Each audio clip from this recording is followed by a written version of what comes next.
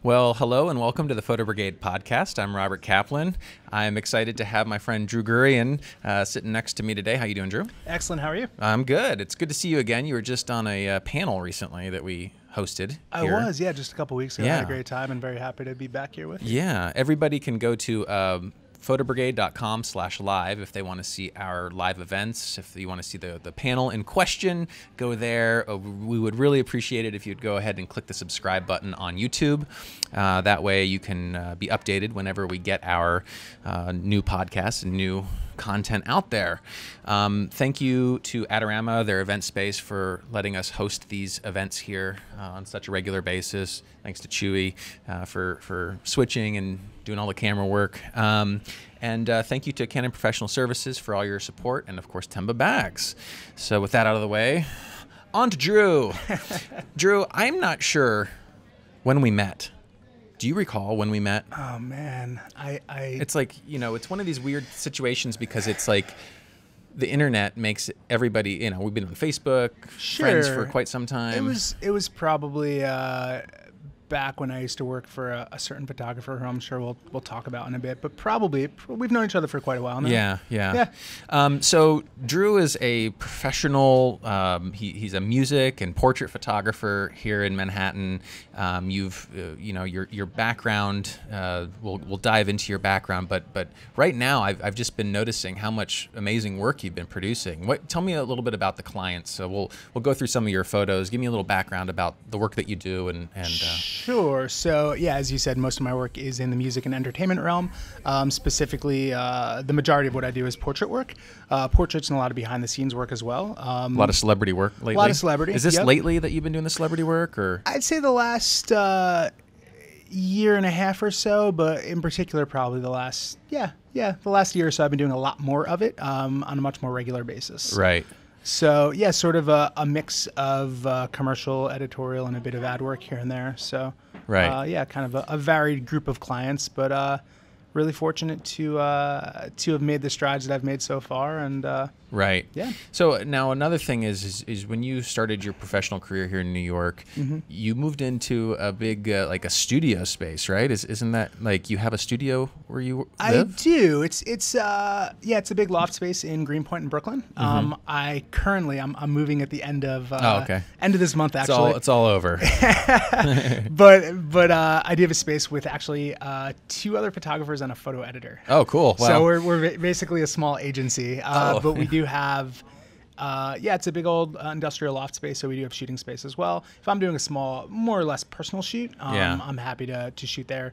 We have 13 or 14 foot ceilings. We have a great rooftop and all of that. So was that on the rooftop? No, that was actually at Dune Studios. Oh, okay. But and that is not my terrace, unfortunately. But yeah, we do have a shooting space for sure. Very cool. So, you know, let's talk a little bit about your background. Like, Sure. How did you get into the world of photography, and what led you to become a professional? Sure. So if we start, I guess, way back, sort of, I'm family friends with a band called Guster, who was sort of an acoustic rock band. When I was, probably 14 or 15 years old, they were still sort of very much in the up-and-coming phase.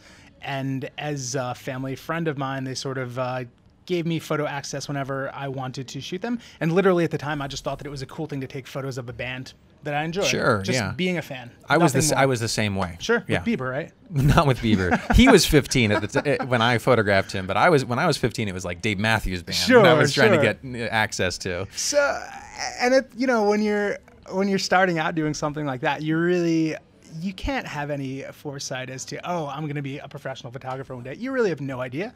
But, and at the time I was simply shooting live photos of a band. I didn't think that there was anything more to it. I didn't even have an idea of shooting a band backstage or anything like that. It was simply capturing a live performance because that's what I had access to do. And I didn't even think to ask for more access at that time. And it's a good thing that I didn't, because I really had no idea what I was doing. And, so photographing them, nothing on my website will ever be seen of those days. Right, of course, yeah. However, what that did was allowed me to learn the basics of exposure and composition and timing, learning how to capture a band when they're at the peak of action in a song, in a chorus, in a solo, something like that. So it enabled me to get down my technical chops and kind of learn a rhythm to photography and to work really fast and to get good with my settings. Because as you know, shooting bands in a live situation, oh sure, you know, everything is changing. The light's changing all the time. Of course, people are running around the stage, so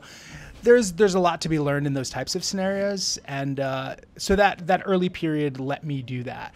I photographed them and a bunch of bands that they were playing with for a couple of years, and just the hobby really turned into a passion. Ended up going to school for photo and graphic design, and while I was in college, I seeked out 2 internships during, I think, my sophomore and junior years. I was fortunate to grow up around the New York City area, right outside the city in New Jersey. Okay. And so what were your internships? Well, I'll get to that in just one second. Sorry. So I started with one of my teachers. One of my advertising design teachers recommended that I get a subscription to Communication Arts magazine, a really good magazine, and they have a photo annual every year, which is some of the best work out there. And each year, what I would do when I was looking for an internship was look through CA, and this is before, 2002, 2003, before it was as easy to find contact info online as it is now. So basically just went through and put sticky notes on pages of photographers that I liked. And the first, which was Joe McNally, who a lot of you may be familiar with, a National Geographic photographer for 25 plus years. So I simply, put in a call to his studio and asked if they needed an intern. And Joe actually was in the city like a week later or something, and I met him at like an Audubon Pond on like West Broadway. Nice. And I bought a portfolio with me. Oh, nice. Oh, yeah. Oh, yeah, sure. It's important that your intern is a great photographer. So you knew, I mean, when you looked at, like, for instance, Joe, was it his National Geographic work? Was it his lighting work? What was it about you that drew you to that sort of internship? There was a cool factor for me. I had actually seen him speak at Main Media Workshops the year before. I was there taking a workshop, and his name sort of rang a bell when I then saw his name in the CA Photo Annual. So for me, just sort of seeing someone doing this really crazy production work, beautifully lit, it was just really cool for me. And I knew nothing about that at the time, absolutely nothing.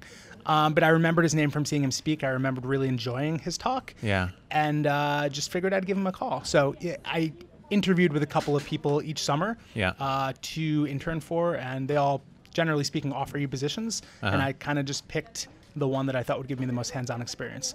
And it sure did. It did. Yes. I mean, that's a lot of, what I see from you or had seen from you on Facebook is traveling all around the world, having all of these opportunities, and also, I mean, sort of learning from one of the masters of light, I'd say. Absolutely. Yes. So the internship initially, that was in, I believe, 2003 for Joe. Then what happened was the next summer I interned for a very, very well-known music photographer by the name of Danny Clinch. Okay. Yeah. Then I finished school. I was freelance for a couple of years. I'd stayed in touch with Joe's studio this whole time with Lindo Master, his amazing studio manager and producer. And then I was applying to grad schools in 2008. And Joe offered me a job as his first assistant, hence the world travels and all of that. Hence the world travels and everything. So, yeah, I worked for him for 4.5 years as his first assistant, and I traveled probably 75% of the year, literally all over the world. It's incredible. I remember in 2012, I think, I flew like 170,000 miles on Delta, and plus some other airline travel. Wow. So it was. So you're like a diamond elite status, or at I least was. you were. I had all the lounge access, got a lot of upgrades. Once you stop, it goes all the way, right? It does. It does. now I'm back to but yeah, what working for him for so long enabled me to do, and I had no. I couldn't have anticipated working for him for as long as I did. My initial goal, I think, was like 2 years. Yeah.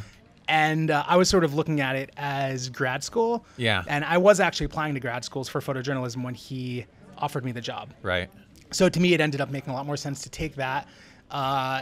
Because I didn't have to necessarily go into debt. I could actually make a living. Yeah. I could work for one of the best people out there. Yep. And get paid to travel all over the world. So it was obviously intense, but it was... And make incredible connections. Absolutely. I mean, absolutely. It just the nature of going to all of these, conventions and workshops and seeing these different people. Sure. I mean, I could not have been more well prepared than I was by the time I left working for him.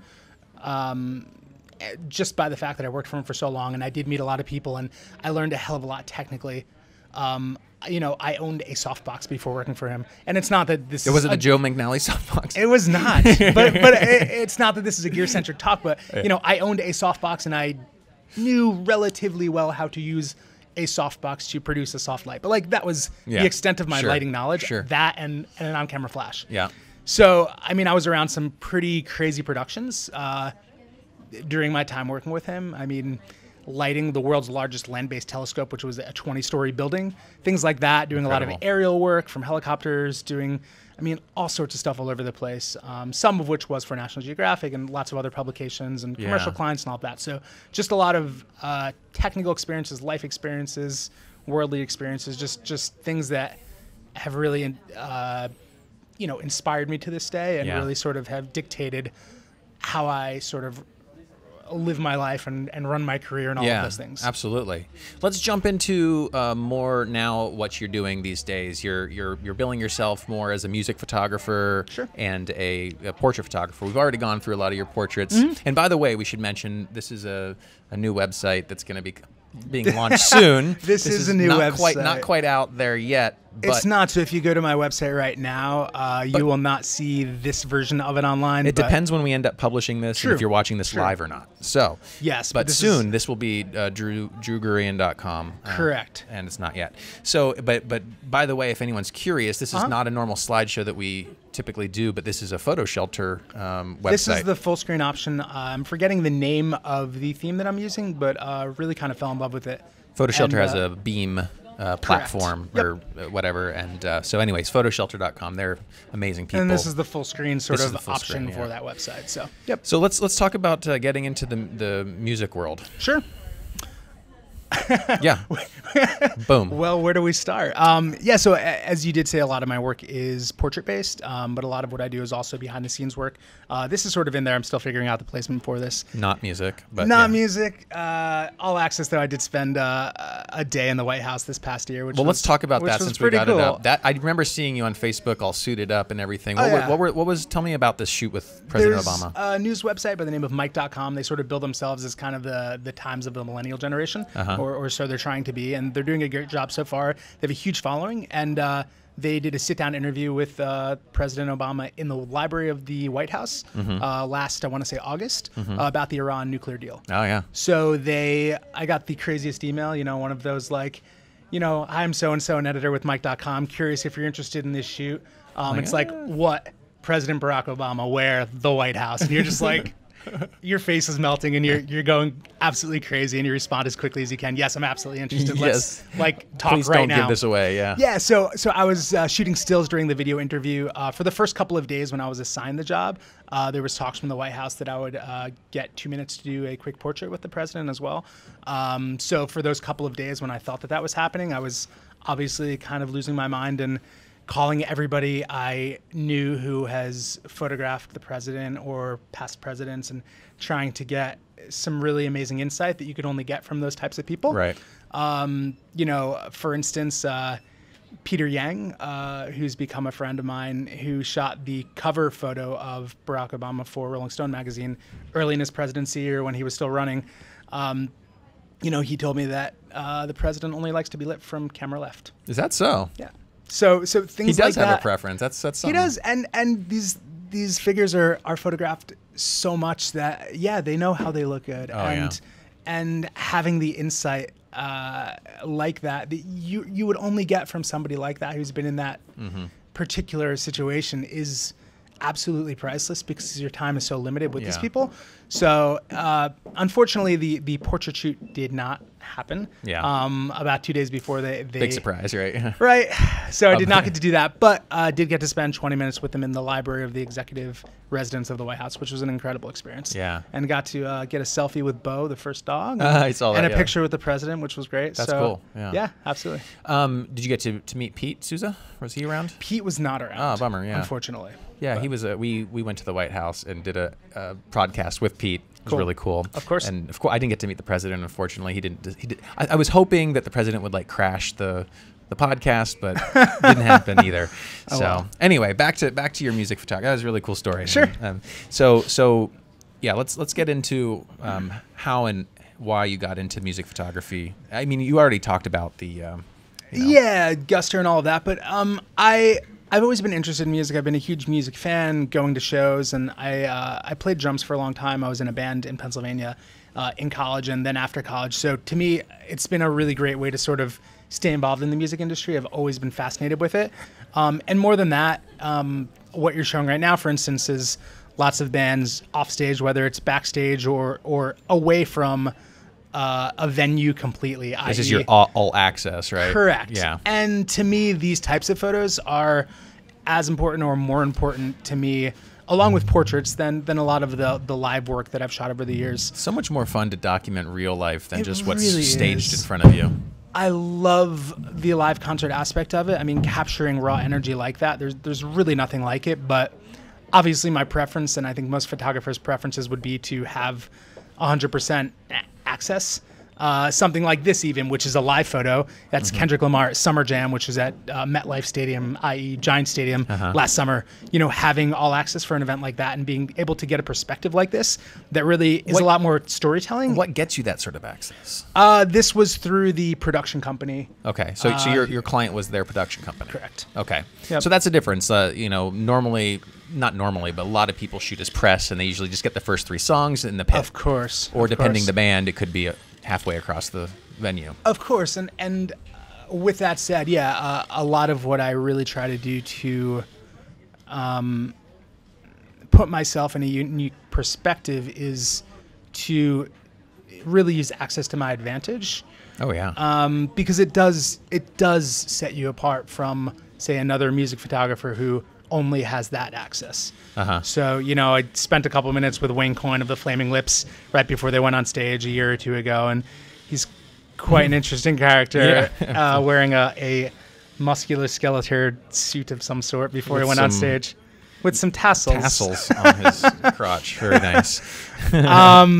Yeah, but I've really tried to use access to my advantage, whether that be portraits or more behind the scenes. And of course, music, as you've shown, has also sort of spread into a lot more celebrity work as well, which I think is a natural progression for me. Are you a big music lover? Do you particularly love music? Yeah. Okay. Absolutely. I mean, genres all over the board, but yeah, I'm kind of constantly listening to music, and yeah, for sure. Cool. How building the portfolios like these, I mean, I'm not looking at your current website, obviously, and Sure. I haven't seen the difference side by side. But have you found that, like you said, having all these music acts in your portfolio, celebrities, it leads to more? The more that you put up, the more you get of that kind of work. Do you? Sure. I think that's a very good point in that you show the work that you want to get. The majority of the work that I have done, I'd say probably 80% of the work that I've ever shot has been music related, and probably the other 15% is celebrity. Now I'm doing a lot more of that, and then an even smaller percentage is more like personal, whether it's travel work or what have you. So yeah, I've been showing that type of work, and that's primarily what I've been getting hired to do. As I shoot more celebrity work, I think I've been getting more of that as well on a more consistent basis. So I think that's naturally what you show is kind of what you get. Yeah. Let's talk a little bit on the business side Sure. of things, because one of the things that I mentioned before is that a lot of photographers that might have had experience shooting concerts are doing it from a not all access sort of situation, which seems you have a lot of. And that has to do with the fact that you're shooting a lot more commercial work rather than journalistic work. What sort of percentage of your business would you say is commercial versus editorial, just generally? I would say my work is probably 65, 75% commercial. Probably another 20% editorial and another 10%, if that adds up to 100, of some advertising work. You're a photographer, not a mathematician. Exactly. That's all right. So yeah, I mean, shooting commercial work is what really does enable me to make a living in the music and entertainment world. I'm not, say, shooting a Citizen watch ad with Leonardo DiCaprio or something like that. Yes. Someday. Hopefully. Yes. Hopefully. But yeah, most of the work that I'm doing, especially the celebrity work, is for editorial outfits, i.e. the Associated Press. Occasionally shooting something for the Times. I do a lot of work for Red Bull. So clients like that, you know, they give me this access, generally speaking. And sometimes, you know, I'm able to get in touch with a festival. Do you find yourself, like, if there's a festival coming up, you're like, oh, I really want to be involved in that? Do you start making pitches to them, or do you just try to get a pass? I mean, I'm curious how that works. I try to, when it feels appropriate, I do try to get in touch with a festival directly. Yeah. If there is interest on my end and it seems like something that I want to dive into, oftentimes initially looking at it as, say, a personal project, which could be, I'm sure, something that we'll probably show in a few is some backstage portrait studios that I've done. But I've done a mix of those, and even just having all access at festivals where I am getting access directly from the festival. Mm-hmm. And I'm sure they have a million people reaching out to them to try to do the same thing. So obviously having certain clients under my belt as I do is definitely helpful. It's sort of a calling card, if you will. And it's not like I'm saying, oh, I'm shooting this for Rolling Stone. You obviously can't do that unless you are, but to, you know, for somebody to look at your bio or to see where you have been published, I think definitely builds confidence in them of your abilities, of the potential of where this work could show up. This photo is hilarious. That was a good find. Yes, I heard he had to use the bathroom, so I had to, of course, follow the stilt walker there because you knew it was going to be interesting. Well, really cool, really cool. So in a minute, one of the things I saw on your site is video. Are you shooting video, or was this more like features on you? It's mostly behind the scenes work right now. So it's just sort of GoPro behind the scenes clips that I've put up. I have actually been talking to a few people recently about doing some DPing some music videos and that sort of thing, which I'm very interested in doing. When I used to work for Joe, I did all of his behind the scenes videos, and it's something that I really am interested in, but for the sort of last couple of years in my career, I've really just been concentrating on stills and really trying to solidify a brand in that way. Yeah. You know, I want to dive into something 100%, and I don't kind of want to, you know, go half-assed into it. So, but it's something that I'm really interested in doing, and I think that coming up in the next year, so that's something that I'm going to start to dive into for sure. That's cool. That's cool. So, yeah. You had mentioned your backstage studios and everything, and that's one of the things that's, you know, you go and you shoot journalistically, but you also then, I mean, do you shoot this stuff journalistically as well? Not journalistically, documentary type work as well, and then you did these, or is this just? It's sort of a mix of the two. So some of these I'll shoot a musician at a studio backstage, and then I'll also say, you know, ask if they're cool with me shooting them tuning up, say, side stage right before they go on to perform. Something like that, or photograph them backstage in a green room aside from the studio stuff. So I do really try to kind of encompass as much of the sort of experience as I possibly can. As well as the live show, of course. But I really enjoy having a mix of something that's sort of a produced portrait. No matter the size of the production, can be huge, can be really small and simple, as well as something that is really kind of raw and candid and journalistic. Yeah, especially if you're doing something for a journalism client, they want variety. You know, you know, if you just go, I mean, for instance, you mentioned the Bieber thing. I was supposed to, at the very beginning, was just supposed to do the first 3 songs with him, but talked my way back, ended up doing behind the scenes, and it led to a whole crazy, you know, thing with him. Of course. So I mean, that. Speaking of, you know, you're doing all this music work. Do you ever? Would it be like something that you'd want to do, to be on tour with somebody for? Yeah, absolutely. I've done a little bit of tour work, and I might actually be going on tour next Monday. Oh, cool. Yeah. Like a long tour? Or? About a week. Okay. Yeah, nothing too big. Just sort of stage. East Coast, if you will. But I really do enjoy the bit of tour work that I've done, and I always welcome that. Are these band members, or also like the crew and stuff? There's some festival goers as well. Oh, gotcha, Sometimes myself or say an assistant who's working with me will get sort of one of the all access passes that also enable us to escort people back. So if we find a really cool fan, we can bring them backstage and photograph them real quick and then escort them out. Right. And then escort them out promptly. Yes. Cool. One of the things that I'd like to show also is you have a portfolio here from Cuba. I do. And I'm a big fan of Cuba. Maybe not their policy over the last 50 years, but sure. In terms of the country, the people, the color, the beauty, just everything else is amazing. I went back in 2008, and you just went last year. I did. I went over Christmas and New Year's of 2014 into 2015. I was there for just over 2 weeks. What was your experience like going in? What was your what did you think it was going to be like versus what it was like when you finally got there? And was there culture shock? There's so many different aspects to that. I think I was pretty well prepared visually, just from speaking to a lot of people who had been there in the past, seeing tons of photos, obviously, of the classic cars and all of that. I think I was unprepared for the sites on some of the streets that literally just looked like a war zone, with complete lack of infrastructure and construction sites that have clearly not been touched in 20 or 30 years, just like holes in the ground. It's still like that, Oh, yeah. I think one thing that I was absolutely blown away by, and I can't completely put my finger on it, but was just the lighting in general. It's just I want to attribute it to these like really beautiful pastel-y colored buildings and all these crazy textured buildings that are really high, so that even in the middle of the day when the sun is really high, there's all this beautiful bounced light. Like you can find gorgeous light in Havana and most other cities that I've been to in Cuba, no matter what time of day you're shooting in, just because there's just gorgeous soft light bouncing all over the place. I can't exactly tell you what that reason is, but I don't think I've ever experienced light like that. Yeah. So it's a street photographer's dream.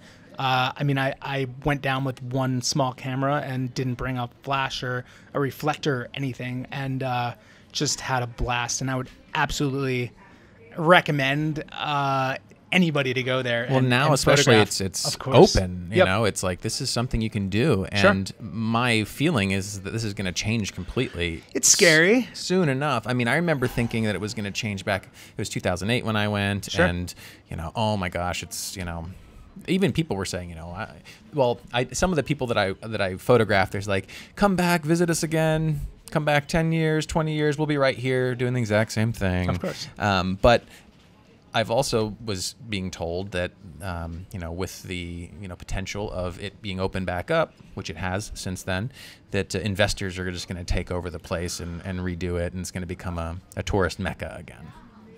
Yeah, and it's a concern. I think obviously the Cuban people will welcome tourists. I mean, I'm sure it was the same with you. How, just saying that you're from New York or from the United States, everybody wants to talk to you. Everybody is so happy that you're there, and it was pretty cool. So it's going to change, and to a certain extent, I don't know how much of an extent it will.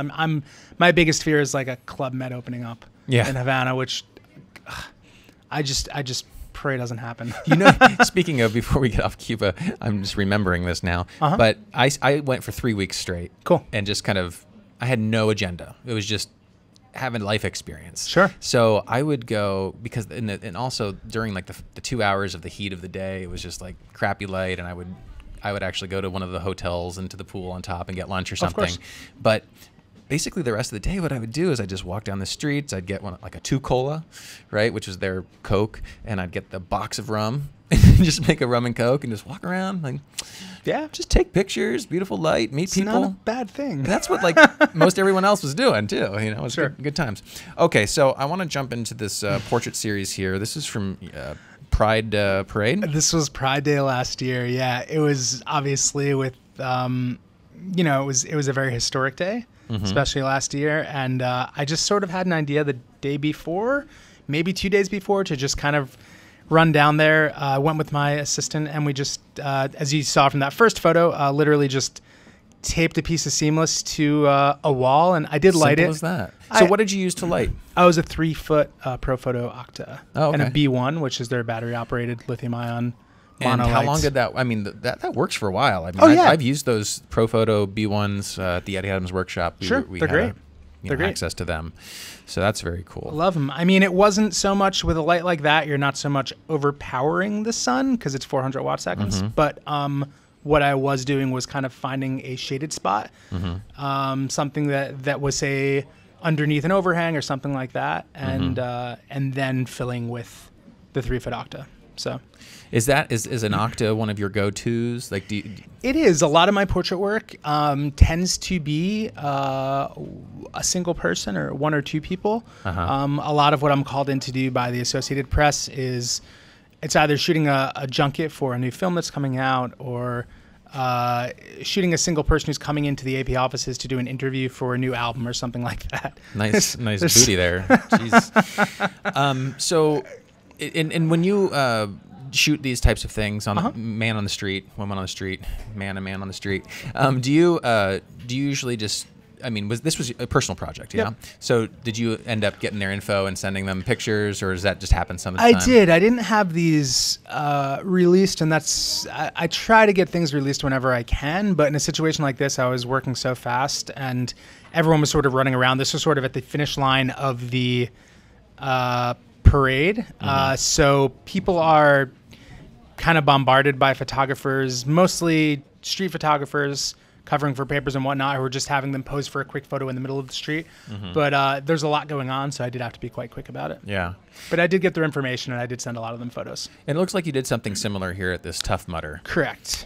Is this just a backdrop?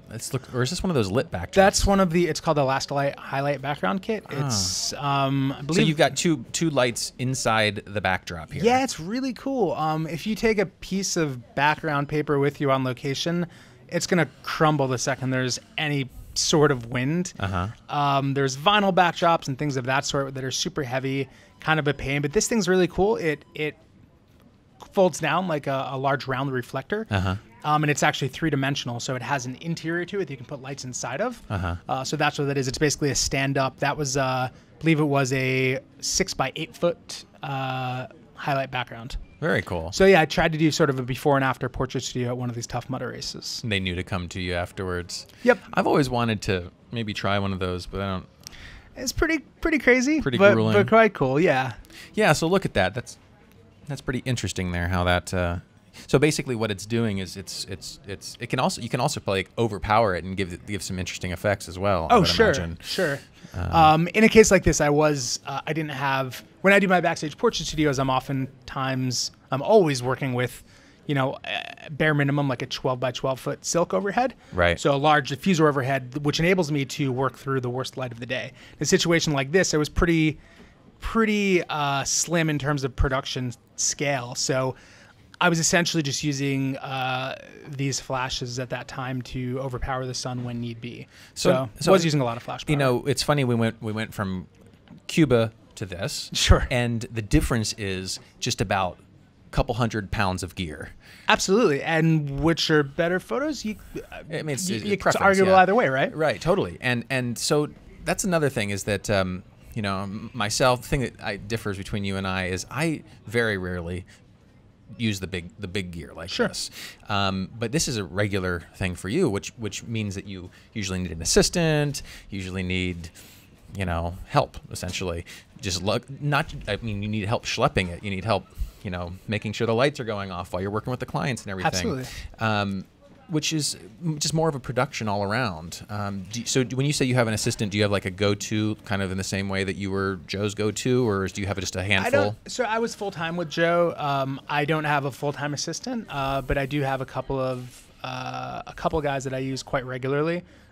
So yeah, I do have probably 3 or 4 definite go-tos that I use quite frequently. But yeah, and it doesn't come down to me saying, oh, I want to only shoot setups that involve 4 lights. Like, that's not at all what I'm going for. But if a job dictates that happens, you need to know, in my mind, you need to know how to pull something like that off. And that's a huge part of what I learned by working for Joe for so long, is how to produce a shoot kind of any size. Yeah. So, yeah, I mean, if I'm told to come into a room, say at the Associated Press, They have a room that's probably a 15 by 15 foot room that is, there's no windows. It doesn't have any light coming in other than the fluorescence in the ceiling. If you can tell me that you're going to go in there like without flash and shoot a great portrait, probably not. And they need something that's a really clean, reproducible headshot, if you will, Yeah. To go along with the story. Yeah. And I'm always trying to push for something more than that, but I can't do that without using some sort of light. So let's talk about that real quick before we jump into this series. Sure. A lot of what I do also are these type, in terms of celebrity, I do a lot of celebrity portraits as well. And it's a lot of these press junkets, Sure. right? So, such and such movie comes out, production company rents out the entire floor of the Ritz-Carlton, let's say. And, you're put into a room, you've got an hour or 30 minutes or whatever. Depends. Hour's I guess. good. It depends. I always see. Okay, so that's what I was getting at. I always try to show up as early as possible Same, yeah. to get there, and then set up as many situations as possible, just so that I can give my editor, a variety of options. And I learned this. Damon Winter he was at the LA Times back when I met him. I interned there, and I learned from a lot of these pros, going into these quick situations, or Fred Conrad at the New York Times or whatever. And I was just amazed at how, they would just go in, they'd survey, they would come up with the concepts, they would then have to talk the celebrity or whoever into doing these, like, here, I want you in the bathtub, or, which is kind of like an awkward thing to say. So I guess what I'm trying to get at is, I've been through that as well, and I can understand that, you really just want to get as much variety as you can out of those, sometimes just a few minutes that you have with these celebrities. Of course. Yeah. Of course. And it's a huge challenge. It's something that I do pride myself in, generally speaking, being able to do, as tough as it can be sometimes. And you want to get as much setup time as you possibly can, but it's often, a minute that I have with somebody, or even less. I just, a few months back, I photographed Ed Sheeran. Right, which was on there. And I think it was 47 seconds with him. Mm-hmm. And after that, he literally kind of walked away. So, yeah. I mean, I got something really nice out of it because I planned it out beforehand, but you never really know. Yeah. And so it's having concepts going into the shoot and then hoping that they work out when you get there, because it really is, in a situation like that, it's oftentimes really just winging it. So the photo, I kind of want to show that photo now, but the photo you're talking about is this one right here. Yep. And you had a prop, I did. And I'm sure that, you have a few minutes. It would have just been him against this backdrop if you didn't have that prop, but that really added a bit of dimension and some playfulness to it. Sure. In a situation like that, I mean, what I was trying to do. And he was up to it. I'm sorry? And he was up to it? Well, you see, that's the thing. He's trying to convince these people to do something. He didn't care. I mean, he was a nice enough guy. I didn't, people, and that's another interesting point. Everyone's like, oh, you get to meet all these celebrities and hang out with them. No, Sometimes not really. Yeah. Very, very rarely. I make people think that on social. Sure. My good friend Ed. Probably the coolest to date that actually was a great story was hanging out, because photographed and then actually just conversed with Quincy Jones for about half an hour last year, and that was the coolest thing ever. But for the most part, I'm with people for a very short amount of time. I'm not really connecting with them on every level, but what you're trying to do is produce a photo that looks as though you have a connection with somebody, or you break through something and you get past the ordinary, right? And that's what makes an intriguing photo. You want to catch somebody's attention for more than a half a second. Sure. You want somebody to look at a photo and say, oh, wow, that's really cool. Or shoot something that's really storytelling. And those things are difficult in the amount of time that's, generally speaking, allotted to those types of shoots. Yeah. So it's a fight on multiple levels, but occasionally I have some pretty nice wins.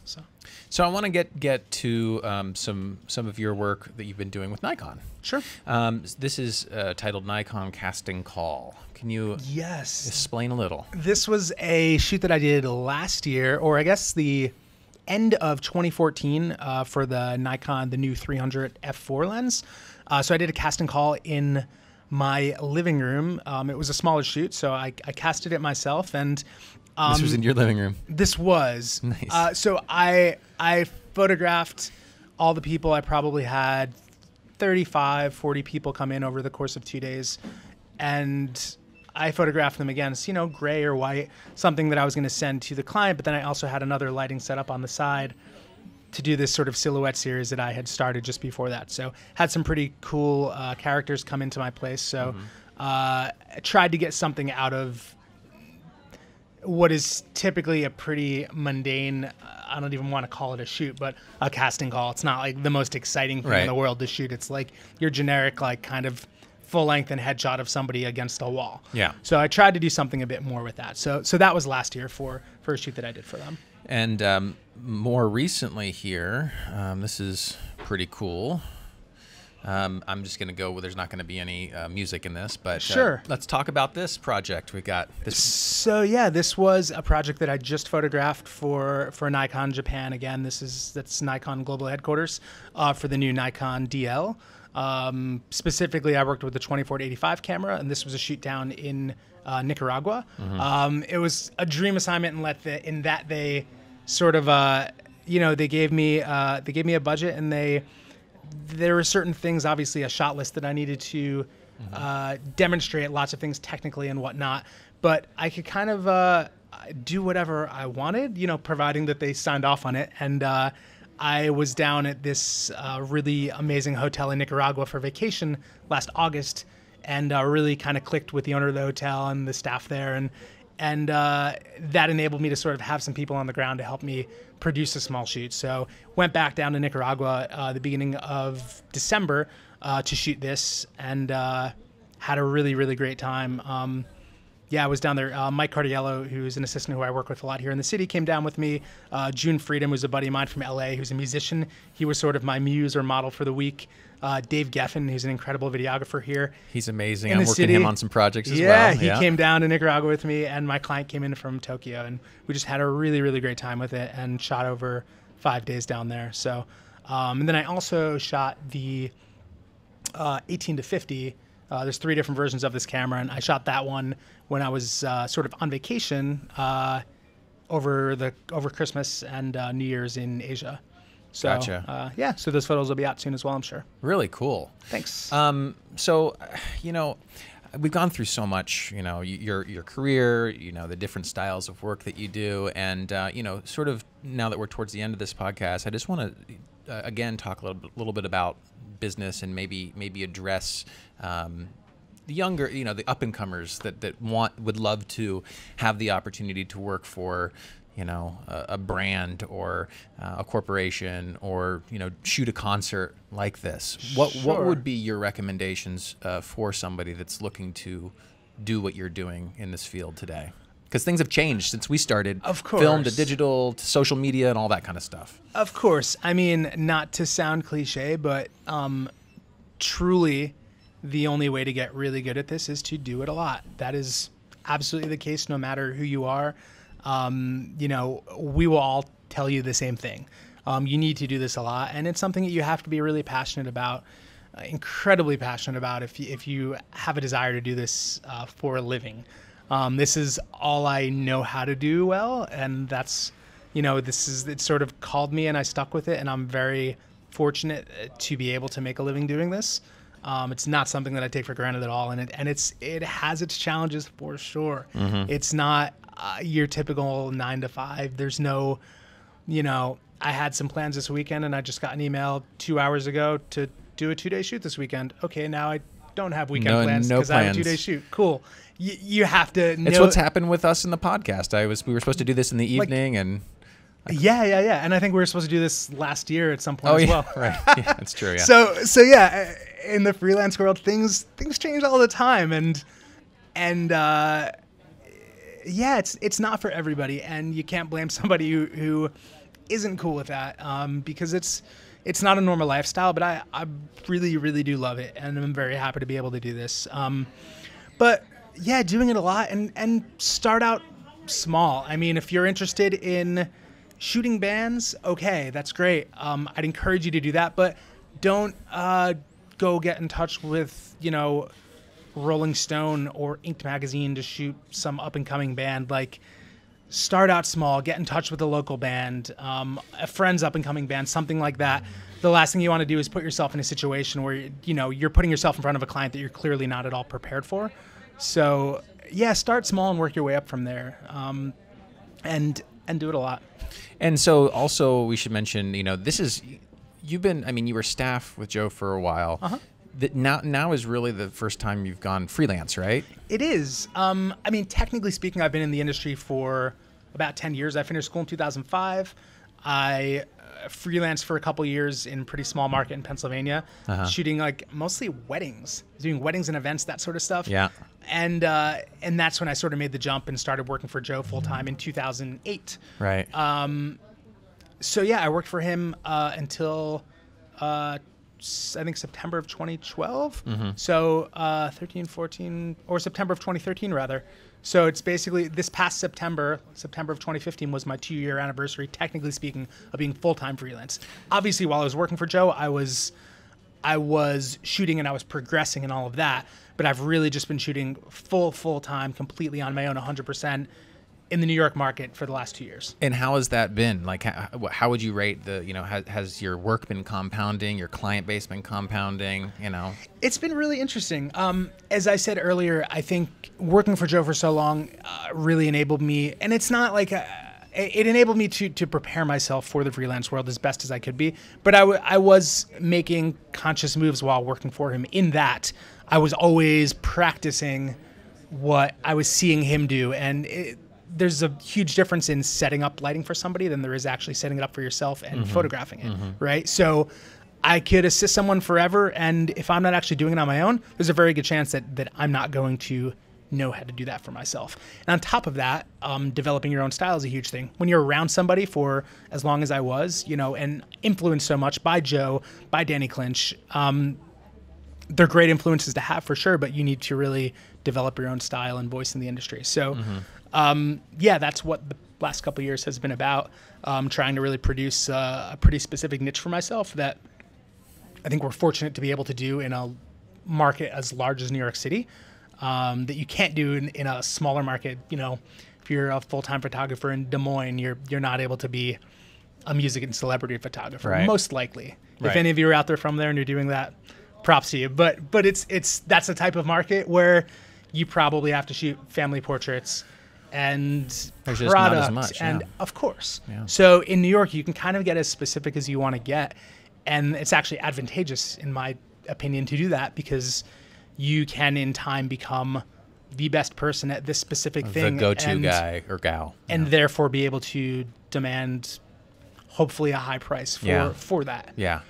So it's been a really interesting couple of years. I'm very happy to have made the move to jump off on my own. Obviously, the scariest decision. I had a really kind of comfy full-time job with Joe, and it was really secure, and I was traveling all over, but I kind of just was always in the industry to be doing this on my own for myself. Right. And it's been an interesting adventure for sure, but so far very exciting. And working with clients, has it been difficult? I know sometimes, for instance, this job that I was supposed to do, or which happened today, I got called on for a job. It was going to be a big one, and then we were putting together the contract. I was just sending them the final revision, and then they canceled on me. Sure. And then I was telling, okay, never mind, guys, it's going to be on the same time, the podcast. And then they called me back the next day and said, well, you know what? They've had a change of heart. They want to have you, bring you back onto this thing. And so